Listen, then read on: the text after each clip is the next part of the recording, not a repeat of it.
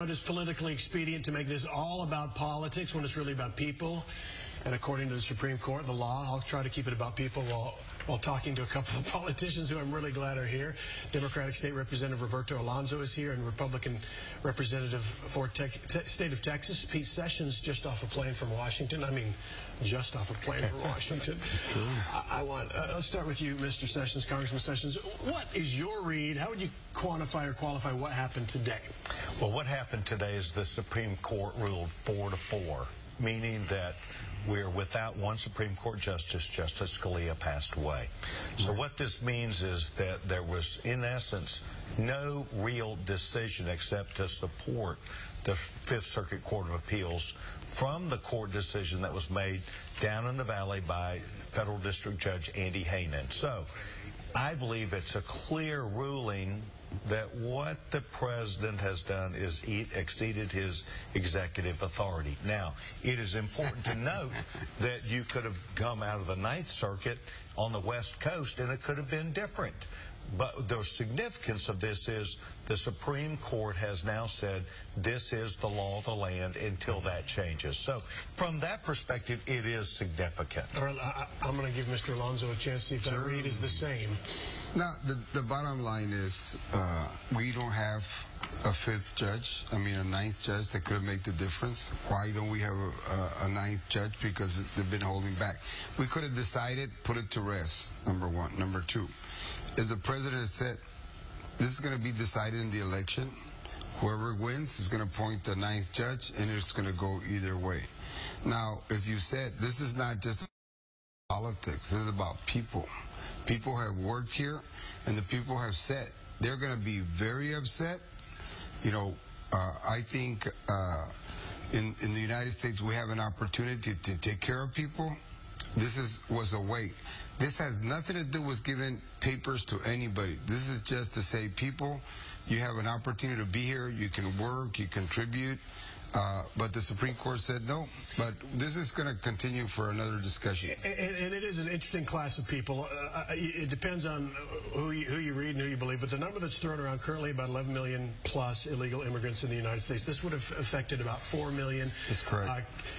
Parents of children born legally here, that's also correct. Children brought here illegally some years ago who've lived here their whole lives. So it was a specific targeted group. Let's talk about that, though. Is it true that the Supreme Court ruled on those people, Mr. Sessions, or did it just rule on the president's right to do what he did?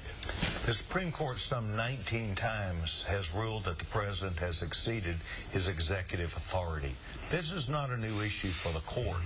What was new was the way it was brought. Some 26 states felt like the president not only exceeded his authority, but in doing so worked completely around them and the Congress to invent his idea of the law. And that is where I think all of us should take pause and say we need to at least work with the states. The states are the people. The states are the ones that were harmed in this case, and that is why this happened. There's over $1 billion a year in new cause that states have to take up as a result of this action, and now the states have an equal chance to say that was a clear violation of the law. Mr. Alonzo, we hear, people that sit at home have heard both Republicans and Democrats. We need immigration reform. We need immigration. What does that even mean anymore? When both sides are saying it and it's not getting done, why can't we get past that? First, let me say, with all due respect to the congressman, you can have President George Bush, you can President Barack Obama. They make decisions, they make executive orders. I have those numbers, by the way. That's correct. President Obama has done 235 so far, George W. Bush 291, President Clinton 364. Same basic numbers. And for perspective, Theodore Roosevelt in 12 years had 3,500. That's my point. It depends. You know, we have a president. He has a right to do executive orders, just like we never question President George Bush doing an executive order or any of the other president. But we can say that he did illegal. It's not illegal. It's legal. You can overturn with 2/3 of the House and Senate. But as you come back to the issue, I think people are frustrated by immigration reform. Reform. It doesn't get done, but everybody's calling for it. So what is it and why isn't it happening? Well, I'll tell you this. There's an opportunity for the Congress to do it. They didn't do it. The president stepped up and he did it. Now, under our democracy, the Supreme Court has a right to rule.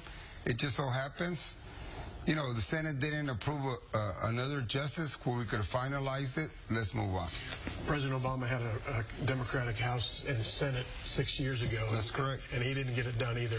Let's ask. I want to ask you about this. The government's argument, and this was a legal argument, it essentially said the state didn't have a voice sort of in this international immigration arena. That's correct. And does this change that? Does this ruling maybe say maybe a state does have a voice in the international arena and making its own rulings about immigration? And real quick, Congressman, I would say this is not a state issue. You can say it. We have state laws and we have federal laws. This is in the federal level. We can say as much as we want to state, it is not. Otherwise, why would we need congressmen? Why would we need Supreme Court judges? This is a federal law. There's federal laws and there's state laws. But the 4-4 vote is over whether the federal government overstepped and damaged the state.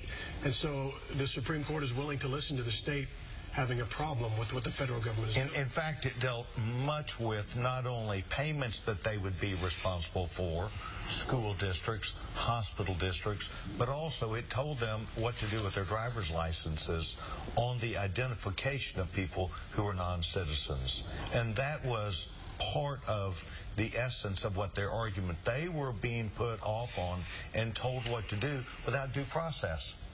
All right, you're one of our Washington congressmen. Are you going to tell me we need immigration reform? I'll let you say that. I bet you want to say that. We need immigration reform. In fact, we do. Here's the line. What does that mean? Well, I am for what is called a guest worker plan. And that is a plan where we would essentially take people who are in this country and they would have to become documented. The president wants them to have citizenship. And so the line is about whether we would have direct access to citizenship, placing these people who might be here, anybody in this country. Now, you know that's become difficult after 9/11 because it's not just Hispanics. It is a lot of other people who are looking for citizenship status, and we have a dangerous set of circumstances in this country. Less is it about Hispanics today. It should not be. It is about others who've come from other places in the world who want citizenship, and we think they should have to go through a background check and a process. I understand that, but I bet that bothers you. We're talking about, you know, children who were brought here when they were children, and we're hearing about possible terrorists coming from other countries. I mean, those two probably don't want to work. It's not only for Hispanics. It's for any. Let me tell you this. This is not just the president. The Senate, both Republicans and Democrats, said we want immigration reform. The Republicans and Democrats and the Senate have already said they want a pass to citizenship. We're in a What do you stalemate. think of his guest worker idea? I don't agree with it. No, okay. But that's me. Of course not. That's my position. But as the Congress has said, it's not just the president. Republicans and Democrats. And I think we can get there if people are willing to get to that kind of discussion. I'm suspicious, and tell me I'm wrong, I'm suspicious it's too good a political football right now to kick back and forth. It's too good, juicy politics. You can get your bases riled up, and why would we want to give that up right now? Well, the real argument, really, Steve, does come down to, can you come to this country illegally and obtain citizenship status? Republicans argue we can have a guest worker plan, but we have to know who you are. And the last time the Senate addressed this, they said any person that applied had to be accepted for citizenship status within 24 hours. Now, that's not a wise policy. A country that does not take care of its border and admit citizens based upon their own criteria will be in trouble. And America brings in over 1 million people a year, but they go through a background status. They learn what America is and who America is, and we believe that's the law. That's the way to do it. Are frustrated how long it takes. Mr. Alonzo, last word. Is this going to happen? Is immigration reform going to happen at some point? I think it will happen once we have people to understand the necessity. As we've done it before, President Ronald Reagan, the hero of the Republicans, did it. I think the Republicans that are there, if they follow Ronald Reagan, will do the same thing. Is this the definition of immigration reform?